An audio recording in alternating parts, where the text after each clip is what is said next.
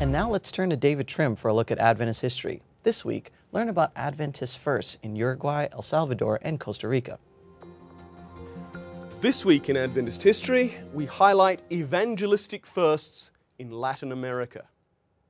On October 19, 1895, Jean Vuillemire became the first ordained Adventist minister in the country of Uruguay when he disembarked in the port city of Nueva Palmira, having come by ship from Buenos Aires in Argentina. Vuillemire was a Swiss Adventist minister who'd been sent as a missionary to Argentina and then was sent to help Lucy Post, a Bible worker who had become the first Adventist missionary in Uruguay just 3 months earlier. Vuillemire went on to hold meetings among the Swiss, French, and German-speaking population of Nueva Palmira, which had many immigrants living there.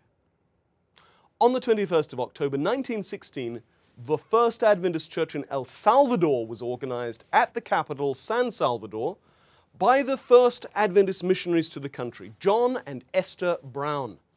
They had arrived in El Salvador around a year earlier in the autumn of 1915 and had won several converts by selling Adventist literature.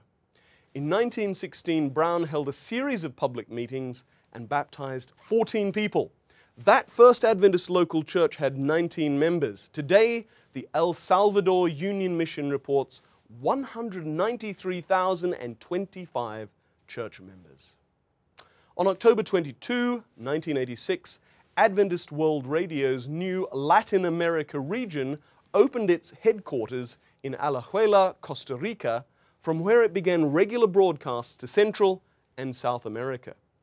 6 years earlier, the first Spanish-language broadcast to Central and South America had begun from Guatemala. Today, the region is named AWR Americas. That was this week in Adventist history.